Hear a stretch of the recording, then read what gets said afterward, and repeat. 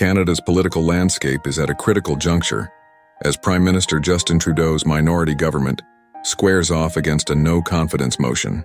Initiated by the Conservative Party led by Pierre Poilievre, this motion is set to challenge Trudeau's administration, which has been grappling with waning popularity.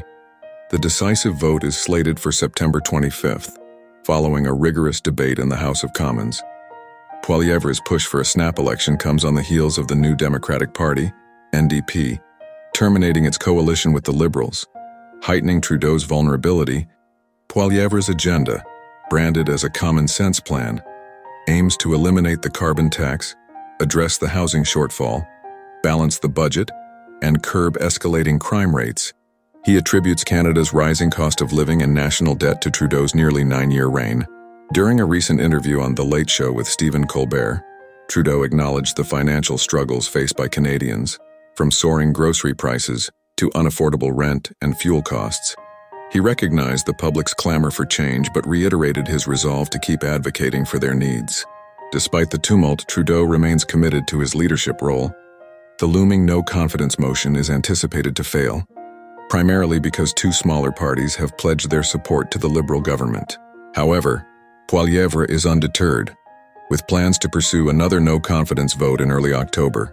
The political dynamics remain fluid, and Trudeau's government must navigate this precarious period with caution. Trudeau, who first ascended to power in 2015, has twice bested Conservative leaders in the 2019 and 2021 elections.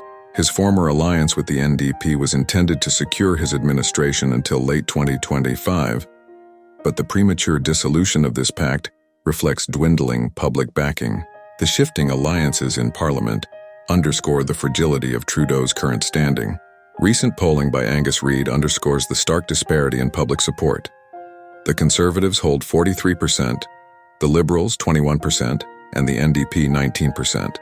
In Canada's parliamentary system, the governing party must retain the confidence of the House of Commons, comprising 153 Liberal seats, 119 Conservative seats, 33 Bloc Québécois, and 25 NDP seats. This statistical landscape paints a vivid picture of Trudeau's challenges.